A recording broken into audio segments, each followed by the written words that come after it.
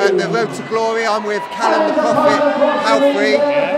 He's just won in the first round. How do you feel? I'm feeling great. It was a good fight. Thanks to Tom for participating in the fight. Yeah, it was good first round. I see he come out and he was throwing some haymakers in the first. Yeah, he come out swinging, and I just tried to keep calm and composed and hit him with the jab and the right, and then eventually, yeah, got the job done.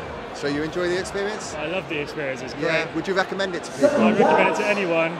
It's the best 10 weeks I've done in my life. I feel amazing, best shape of my life, and now I've got a fucking medal to, yeah, fucking brilliant, mate, well done. And did you do it for a charity at all, or?